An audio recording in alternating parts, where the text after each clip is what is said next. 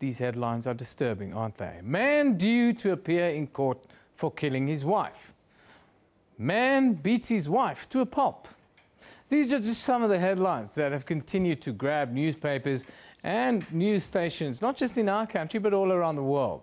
The recent mortuary report has revealed that young men between the ages of 15 and 29 years old are the most likely of being murdered here in South Africa. Ever wondered why these acts of violence involving men are ever so common?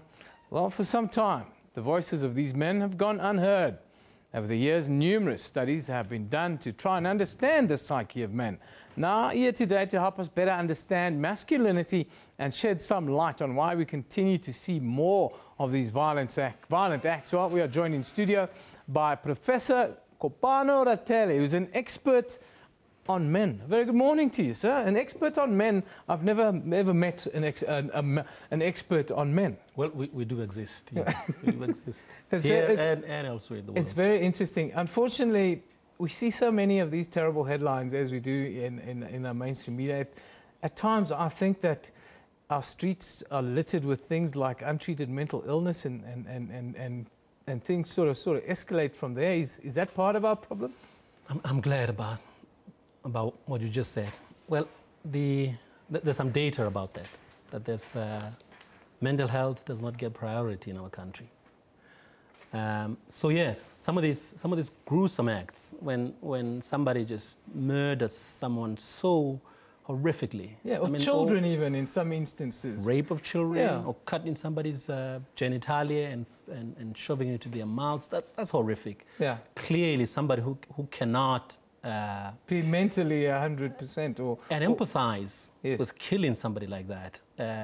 Clearly, there's some untreated mental disorders there. Yeah. So that's already one priority that we seem to have put on the back burner. Yeah. Because of so many problems. Well, the other issue that I see, and I look at a lot of statistics doing this job, as you can understand, and some of the statistics are quite disturbing that I see. It's about fatherhood in a way, is the thing that bothers me the most, you know. And everything's racialized in South Africa, of course, as you understand. So the research would come in, it says, white and Indian households, the father is present more than 85% of the time. Right. Which means that, you know, the level of education within the family and the kids and so forth, they normally fare a little bit better in civil society. In black and colored communities, the father is present less than 40% of the time. And you see a lot more social ills within that. Is that part of the masculinity thing that we have to overcome as men to make sure that we are in our communities, that we are present as parents? You're an expert on men too, really. I don't know what I'm doing here. Okay, so we don't need you then. You don't need me. It's something that I think about every single day. There's a whole history to this. And the numbers you just quoted, that somehow Indian families are more intact in the sense of having fathers in the family, yes, as opposed to colored and black families. Well, Indian and white families, higher numbers, over 80%, to close to 90% for Indian families. And then black and colored families, way down. I mean, the fact comes from a history of migrancy, a history of fractured families, a history that was brought a history of oppression, really. Of colonial oppression speaks about oppression, and apartheid. Yes. And clearly, if you grow up in a family where you don't have a father present, you're starting without a model even to act against. I mean, you see your father, so you have a living, absent father in the family.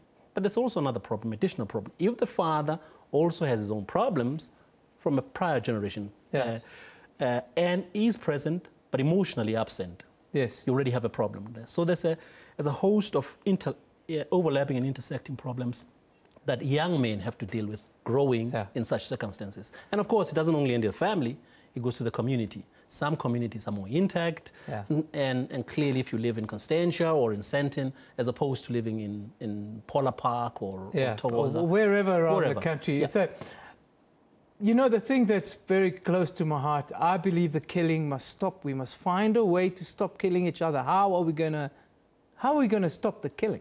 Well, the report that you mentioned is published in the WHO bulletins. Indicates that the policies around guns have helped. So that's the first thing. You have to demilitarize. You have to to have policies around taking guns out of people's hands, because it's come down. It used to be so high, but now you talk about just over 5,000, between 5,000 and 6,000 people killed with guns. But even then, you still have a whole lot of people killed with knives or blunt objects, as you saw in that news. Or strangled or beaten to death. So clearly, the problem goes beyond guns. It goes to this fact of masculinities, of living in a violent country where men grew up learning that, well, the only source of power that they have is their bodies, and they use those bodies as weapons against other men mostly. So the most grave violence is men against men.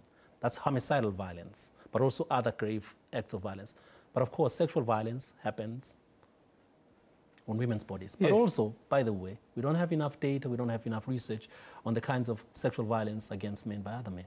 And I don't think it goes reported even. We've run out of time for this interview. I want to ask you on air, because I want to hold you to it. I want you to come back almost every month to talk about men and the issues that we have, because I think the problem that our country faces is very much a malevolent problem. I'd like that. Thanks. Thank you very much. There is Professor Kopano Ratele. He's going to come back. He says now we're going to organize it. You're going to come back monthly to give us views about men, because guys, we are struggling. All of us are struggling. Even the guys that you think are doing well, we're struggling. Even me, I'm struggling. I'm struggling to keep it together every day. You know, it's tough. And in a way, it all comes back to our childhood and how we brought up. And you know, therapy will teach you that at 1,000 Rand an hour. But anyhow, let's take a look at what you're talking about.